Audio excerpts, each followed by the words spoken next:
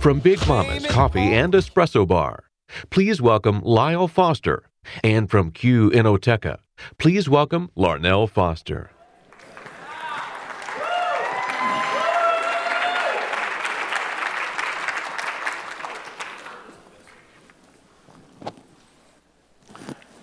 Think big if you're going to think at all.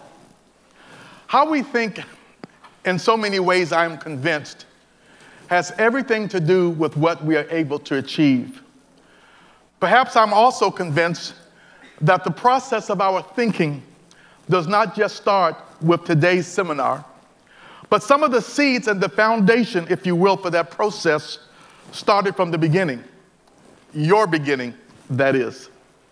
I'm in a season of my life when I can look back and think about formative moments, seasons, experiences, and realize that what I did with them had a lot to do with how I have made it, how I survived, and of course, how I think. For some reason, I still remember this, but growing up when I did, in rural Virginia, there are a lot of experiences that today would seem fairly surprising. A few of those, however, still stand out. My mother had decided that my brother, my only sibling, and I would be part of two families that would desegregate the schools of our county when the laws changed. All of my neighborhood friends had advised me strongly not to go, don't go, don't go. And they had told me of the horrible things that could happen to me.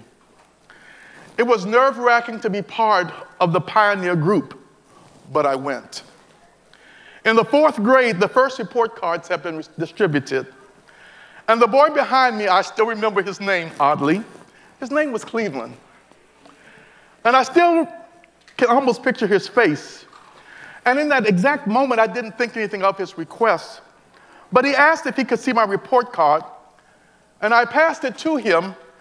And loudly he exclaimed to the class, "This nigger got all A's." And in one of those moments that are not scripted, a line of my fellow classmates quickly formed, to the much befuddled teacher's surprise. And they literally wanted to see for themselves that someone whose skin color was like mine could think and be a scholar, unlike what they had been told.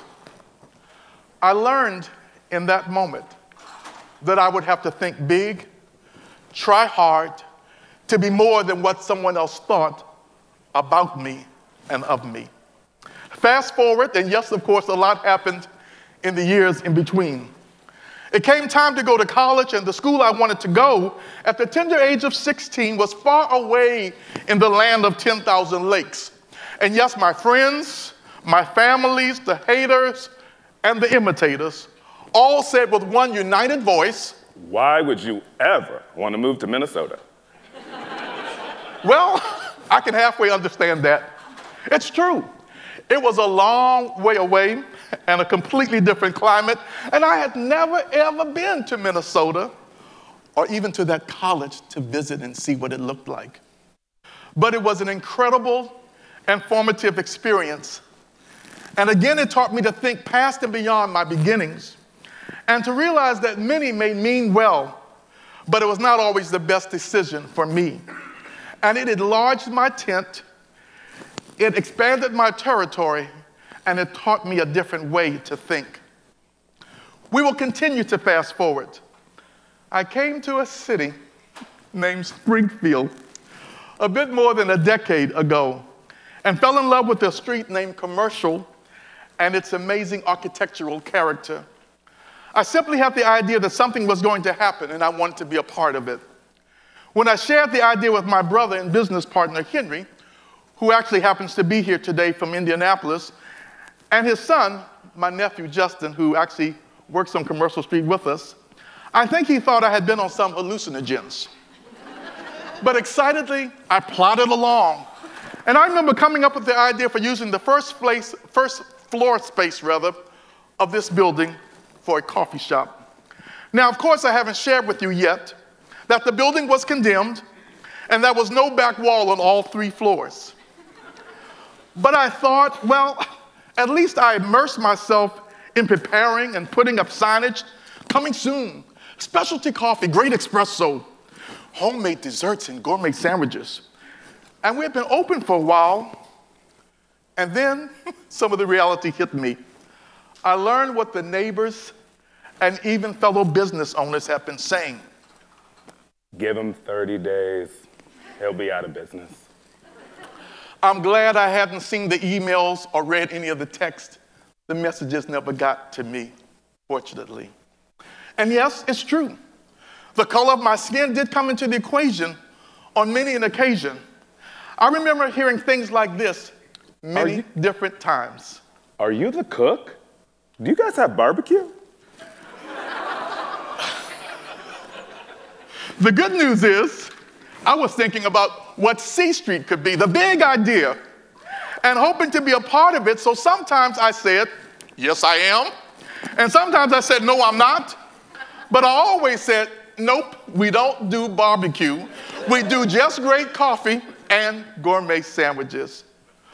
But for me, it was always thinking of an idea that was bigger than me and seeing the vision come to pass.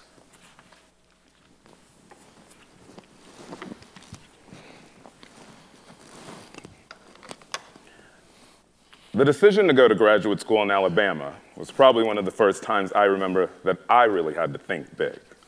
Most of my friends were moving to NYC or LA, and all they would say to me was, why would you want to move to Alabama? To me, the decision made perfect sense, and I wasn't hesitant. It was an opportunity to grow, to be in a place where people didn't think the way I did. It would be an experience where I could begin the process of taking the time to listen to another person's perspective and realize that although I might not agree with them, there may be good reason for their thinking and even a possibility for understanding. Upon leaving Alabama, it was time to move to NYC. All that had been learned now needed to be applied. New York City is tough. Good luck. Thank you. It became clear very quickly that the odds are stacked against a person if they're not a native New Yorker, constantly being told what you won't be able to do. If you want to be at one of the top agencies, it's going to take you at least 2 years. Or no years at all. The belief in the thought process and the homework were what counted. Thinking small, yes, it will take 2 years. Thinking big, one gets the job that they deserve. And off to LA. You know, they say people don't last 6 months out there in that fancy Los Angeles. Well, 6 months can turn into whatever you think it can. LA is a difficult place, but it's also a place full of talent. And if you think big enough, there's nothing a person can't do. Writers, directors, producers, gamers, actors, singers, dreams. It sounds a little happy-go-lucky. But what is the alternative? Never even trying? Never exploring? Never failing? I don't think it would be fair of me to talk about thinking big if I don't speak about one of the hardest things I had to work through in my life. There are many things that we all grow up believing. I had a very clear understanding of who I was, and there was no way that anyone was going to change that. There were people I saw on TV or that walked down the street, and sometimes that I even met, and I passed huge judgment on them for their lifestyle. How could they be so shameless? How could they not be just like me? How could they not be just like my friends? Couldn't they just fit in the normal box so that I could too? Wouldn't they please think small like I did? I started to open my eyes after Columbine. How could people feel so dismissed and misunderstood?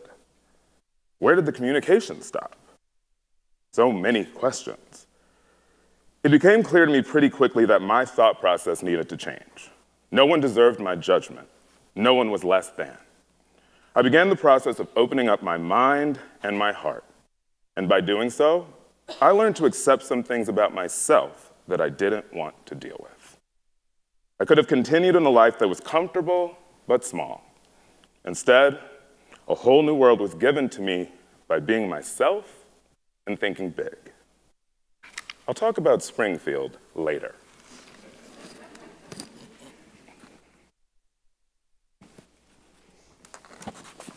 A few thoughts. few comments, a few reflections on thinking big. The challenges that started long ago have also been the beginnings of our opportunities.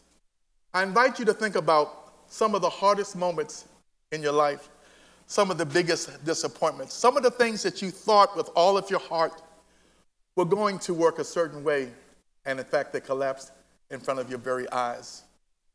But if you're able to just learn the nugget or learn something from them, then today you can appreciate that those were opportunities for how to think big. So that little fourth grader named Cleveland, hey brother, thank you. You helped me to think a little bit bigger.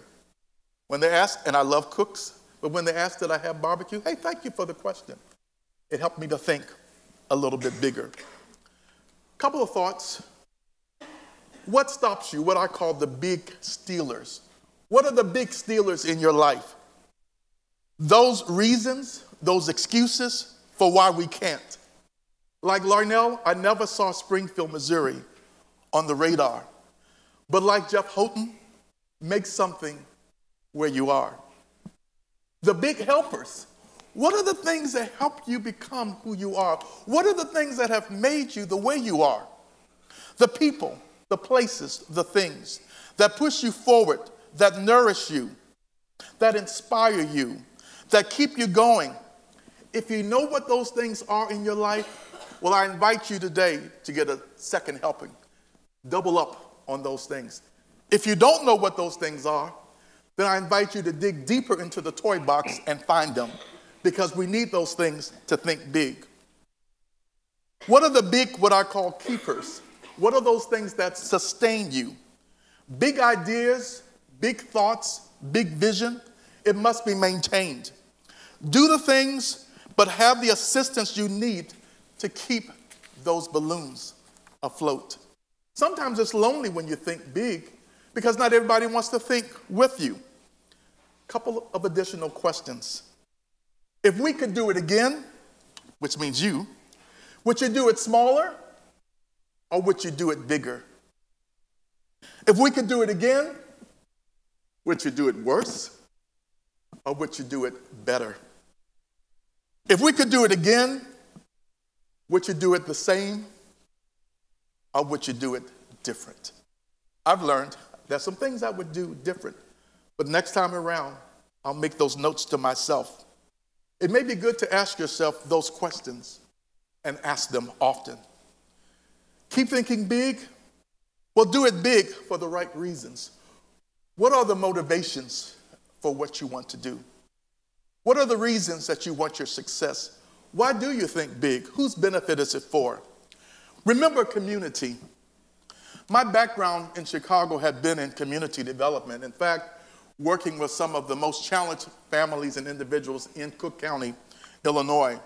But that background also helped me to appreciate that we must invest in our communities. In those early years of being on Commercial Street, if I was just looking at the balance sheet, and I'm embarrassed sometimes to say that in business folks' company, but if I was just looking at the profit and loss statements, man, we would have packed up, honey, lady, we would have packed up and closed up the shop long ago. But there were jobs at stake, there was vision at stake, there was potential, there was possibility, there was community at stake. There were so many folks in those early years that were just so glad somebody wanted to invest on that street and open up a business that was open every single day. Remember community, remember others. Be inclusive. The world is changing. The first majority non-white birth cohort was born 3 years ago, and those demographic projections are not going to change. And so our customers, our communities, our neighbors, our friends, our environment is continually going to change. How do we make sure that we're inclusive of all of that? Be big enough to help. Help somebody each day. And I think I've heard that theme a little bit throughout the day. Be big enough to be humble. I've heard that word today as well. Be big enough to make the world a better place.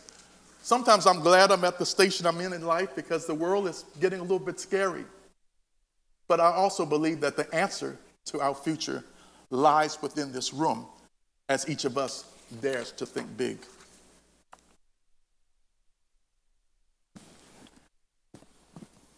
Don't wait for someone else to complete you. Jerry Maguire was just a movie. Live from the heart of yourself. Your life is speaking to you. What does it say?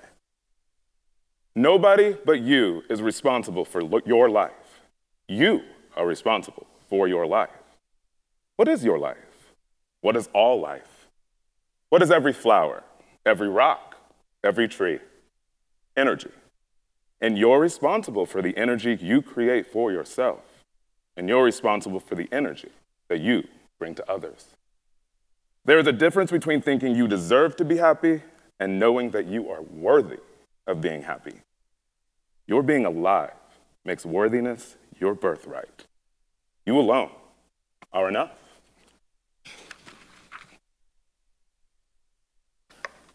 You may write me down in history with your bitter, twisted lies. You may trod me in the very dirt, but still like dust I'll rise. Does my sassiness upset you? Why are you beset with gloom? 'Cause I walk like I've got oil wells pumping in my living room? Just like moons and like suns, with the certainty of tides, just like hope springing high, still I'll rise. Did you want to see me broken? Bowed head and lowered eyes, shoulders falling down like teardrops, weakened by my soulful cries. Does my haughtiness offend you? Don't you take it awful hard, 'cause I laugh like I've got gold mines digging in my own backyard. You may shoot me with your words, you may cut me with your eyes, you may kill me with your hatefulness, but still like air I'll rise. Does my sexiness upset you? Does it come as a surprise that I dance like I've got diamonds at the meeting of my thighs? Out of the huts of history's shame I rise. Up from a past that's rooted in pain I rise. I'm a black ocean, leaping and wide, welling and swelling, I bear in the tide. Leaving behind nights of terror and fear, I rise. Into a daybreak that's wondrously clear, I rise. Bringing the gifts that my ancestors gave, I am the dream and the hope of the slave. I rise, I rise, I rise. Maya Angelou. If you had told me that I would be standing in the spot in Springfield, Missouri 3 years ago, I would have told you that you need to seek the guidance of a mental health professional. And why is that? Because I wasn't thinking big. I was thinking about how comfortable my life seemed. Palm trees, 75 and sunny, movie stars all around. But the reality was, I wasn't that happy. I wasn't being challenged, and I wasn't a movie star, nor did I want to be. Thinking small for me was believing that an image makes the person. But what if the person doesn't need the image because they are living in their full truth? And what if the truth makes you happy? And what if being happy really comes down to thinking big? I don't have all the answers. I never will. But I know that we all have dreams. Why not try for at least one of them? We might as well think big. Why should any thought be small? We might as well think big if we're going to think at all.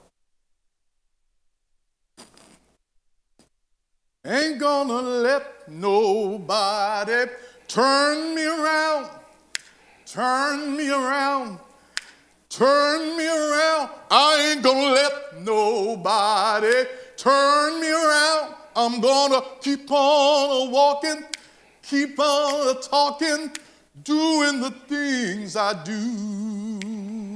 Ain't gonna let nobody turn me around, turn me around, turn me around. Ain't gonna let nobody turn me around. I'm gonna keep on walking, keep on talking, heading up to Springfield way.